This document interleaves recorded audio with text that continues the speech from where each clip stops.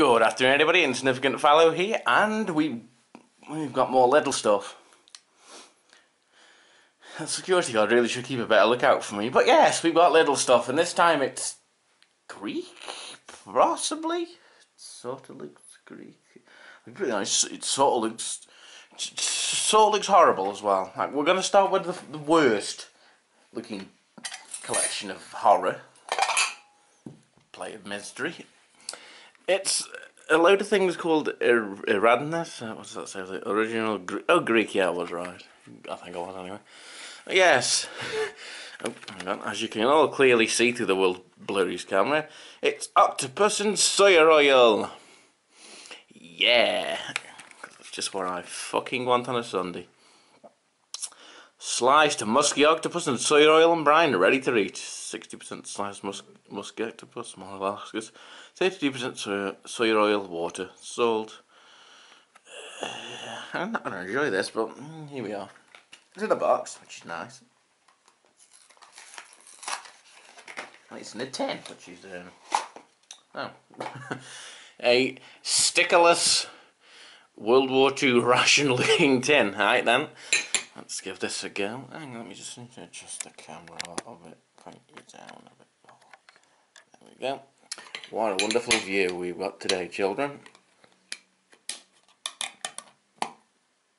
It spat at me. Ooh, it smells like tuna. Oh yeah, look at the fun. It probably looks like tuna through the viewfinder. I have to wipe my finger on the cloth I used to review videos. Needs a bath anyway. Yeah. Oh, ooh, dribble. Look at all of that fantastic octopusness. I've never tried octopus. I should imagine there are a million, trillion, billion better ways of trying it than out of a tin. Oh yeah. Look at that. Ew. It's just a collection of bits of octopus. You got like the tentacle going on there. I'm going to try that tentacle because it looks slightly less scary. Why? Why? I'm not going to argue to a degree, so this is what they're trying to feed me. I have bitten half of that.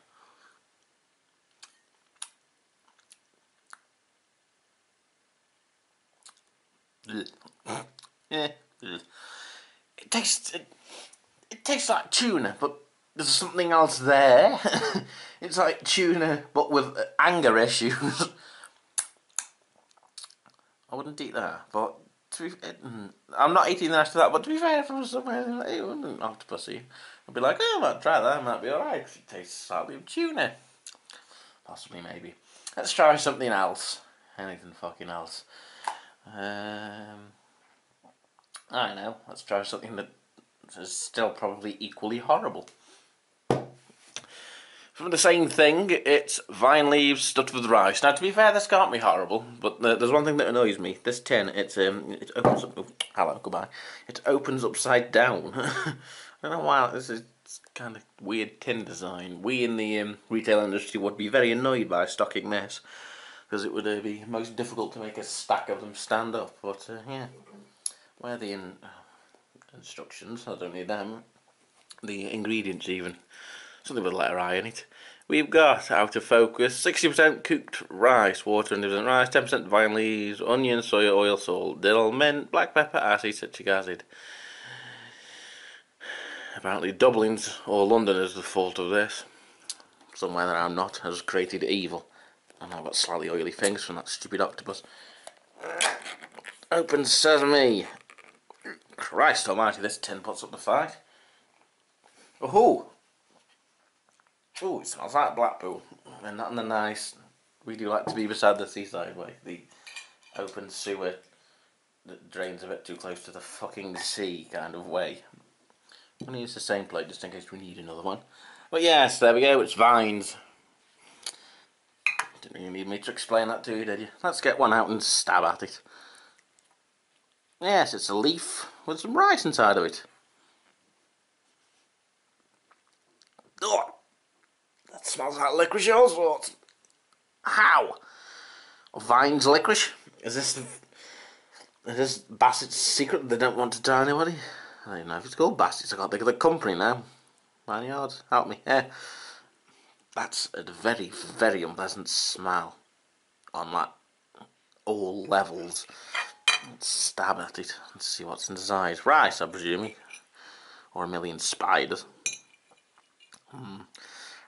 We're gonna try this off, and I'm gonna hold my breath so I can't smell it.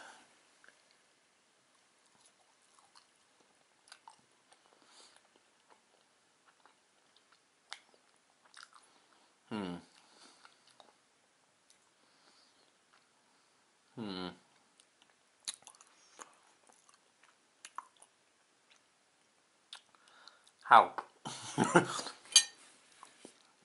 If someone offered that to me, you'd eat it. But you wouldn't like them anymore afterwards. You'd want to punch them in the face or drown them in a well. It's the smell wise. The texture of eating leaves is there as well, which is a strange concept, but again, it is that smell. The rice is fine. There's a nice hint of that spice going on as well, even though just say there's only onion and salt, but hey, yeah. Tell you what, I'm definitely putting off my Greek holiday. I think I genuinely would. Rather drown. Let's move that out of the way as well. Still on the way. You know what, let's try something else that can't possibly be horrible. We've got this baklava assortment. It's like little sweets and noise. I've tried this before and some of it's alright. According to this here, it's a assortment of sweet chocolates made from mouth-watering filler pastry, nuts and syrup. Ding! Beautifully handcrafted for a delicious Mediterranean style treat. Ding! And look, it's got many, many fats and saturates and sugars in there for you. I'll eat this if it's got nuts. So it even says what they all are individually on the back, which is nice. We've got some asabi, which is finely chopped cashew nuts. Back of a diamond, filo bases and with chopped cashew nuts. There's I can't see what that says. Bookage. Okay then. Dark chocolate truffle and a milk chocolate cashew. That looks like a letter G, but it says cashew underneath it. Yeah. Let's open her up and give her a try. Let's get food poisoning. Yeah. Puts in a nice little plastic tray. Yeah. Oh, that is a nice smell. It wafts off baklava. I want to try them all, but I can't. I'm going to try the milk chocolate one. I'm going to try a couple of them because they're mostly similar. Oh, it is a nice smell. You wouldn't like these if you didn't like nuts, by the way. I don't know if that's been made blatantly obvious, but if you are horrifically allergic to peanuts or just can't stand them, don't eat baklava because it's mostly cashews and peanuts and other nut varieties in here. Yes, there's chocolate on there, but it's mostly nuts that have been pulverised.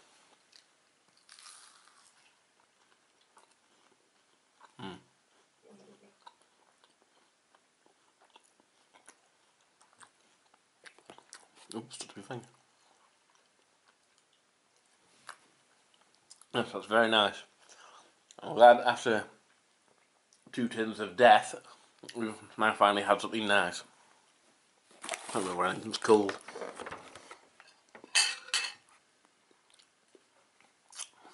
Dropping things. Let's try the Asabi, who knows.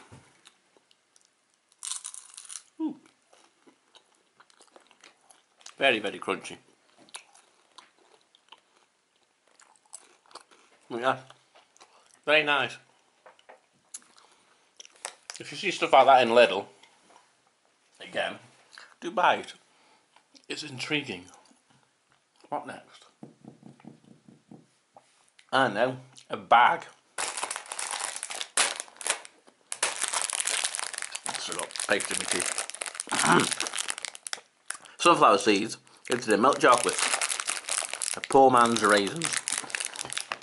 Now, you just got one of them annoying plastic things on the top, but I can guarantee that is almost 100% a blatant fucking lie. Now we'll take this off and the bag will remain sealed for all eternity.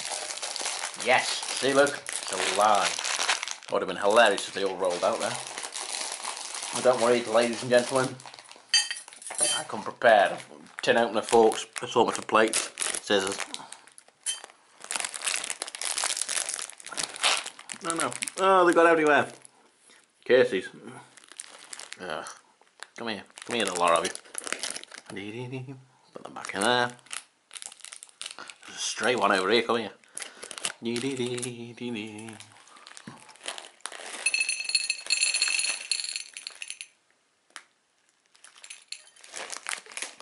But yes, it's blatantly obvious what these are. I don't need to read the ingredients because it literally has a sunflower seed with some chocolate on it. Now, strange enough, I've never eaten sunflower seeds. It doesn't exactly appear on the Great British person's diet. You know, cider, crisps, and Yorkshire puddings tend to be on there, but seeds, not so much. So let's come here. I want 3 fairly decent sized ones, and let's see what they taste like. Oh, they're not hard sunflower seeds. I thought they were going to be quite bitey. Oh no. Oh, they are deeply unpleasant. Oh, we've gone straight back down fucking hell from them sweets. Ugh. Make it stop. Oh. It's like licking the lid from a bottle of sunflower oil. Ah. It tastes like what a lot of chippies smell like early in the morning when the fryers are still boiling up. Boom. It's deeply, deeply unpleasant. But now I need this plate, possibly. Let's look at something else that might be nice. They look nice. And I've been lied to before. It's this. A very long word. Corkabina. Let's go with that, shall we? I'm sure someone will at eventually some point in time correct me on half the things I've gotten wrong on this channel. But these are vanilla flavoured pastries in syrup. Can't go fucking wrong with that. Let's find our language so we know what we're eating. German, French, Dominican Republic. There we go. And the light does not help. Focus. Sugar, water, wheat flour, glucose, vegetable oils in varying proportions. I like that. Cottonseed, sunflower, major, and vegetable vitamins. Nothing dangerous there. We've yet to come across E numbers, so I like Greece. I don't like their fucking use of octopus and seaweed, but no. I don't like our country's use of certain things either. I then will use the scissors. I do fear eating oily things at the start of the video has in fact hampered my ability to open anything. I do believe if I didn't bring these scissors in, we would have had to jump cut about 400 times like I peeled the skin off my hands in order to gain grip. Oh, yeah. I suspected to be in some sort of sealed box, because you know you can't just put them in a bag. Damn it. Yeah, it's little things of pastry, has a camera, with syrup. Can't really go wrong. I can't imagine you'd include this in your diet, but ew, look, some of them are swimming in the syrup. Yum. Ooh, that's a nice smell. Oh, it smells like a posh pastry shop. Chatwins have been lying to us. They just got a box of these under the register with the fan. Let's eat this one. Very syrupy.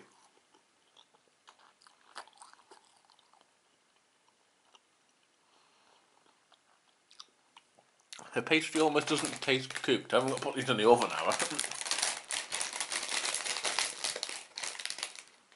Now, there's no cooking instructions, so I can only assume that's the texture, which is alright. Yeah. That is by far the nicest. It's on par with them sweets. One of the nicest things I've tried in quite some time on this channel. They get to live. They're going straight in the kitchen, and my parents can pick at them. And then let's look at the problem child. From the second level at this box, it consistently fell open and run off and hid. It's poor design. It's almond halva. We tried halva before. Well, let's try this one. It comes in a log form, which is nice. In a box it disintegrates when you look at it too hard. At least I can fold it properly and hold it as a thing. Focus. Ground sesame seeds, glucose, almonds, what? Soapwort. I don't like the sound of that. It's extract of soapwort. And flavouring. Doesn't say what flavouring though, so it's just fucking flavouring. Be anything. Tomato sauce flavouring. Hair flavouring. Window flavour, who knows.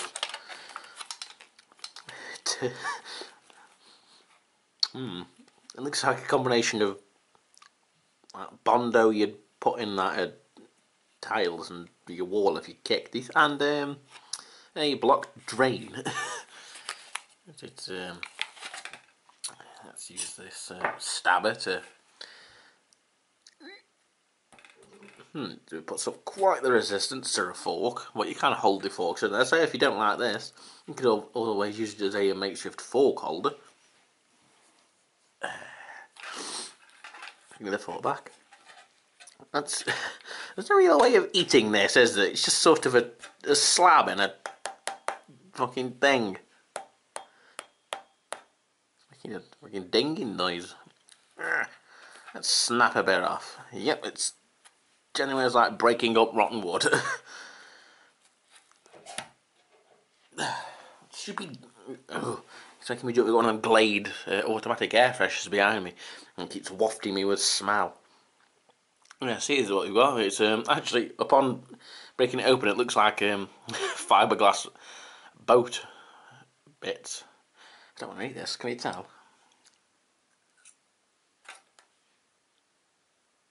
No.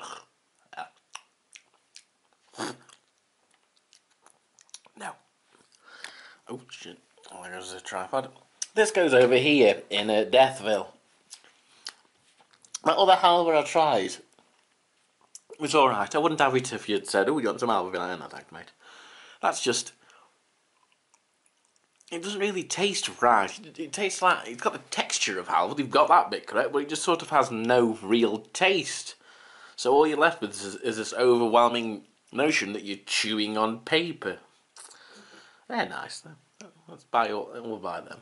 But yes, this has been a Greek special. Yeah, we're going with that. A Greek special from Lidl again. Should remind me I actually need to go in there tomorrow before work, so we'll see what we've got in then. We'll run out of countries really. Russian special wouldn't be bad, would it? Well, no, to be fair, I've already had a lot of Russian things. Maybe we'll get an American special in and we'll get the same old crap that you get in every supermarket that pretends it's American. Those giant marshmallows aren't fooling me. But yes, if you liked what you've seen and you can deal with my incoherent rambling, why not subscribe to the channel now? And then you'll get to see all my videos, especially if you press that bell button, because apparently YouTube still is 100% broken. But don't worry, they'll solve that the second someone else brings a platform out that looks like it could beat YouTube's ass in 15 minutes. Goodbye.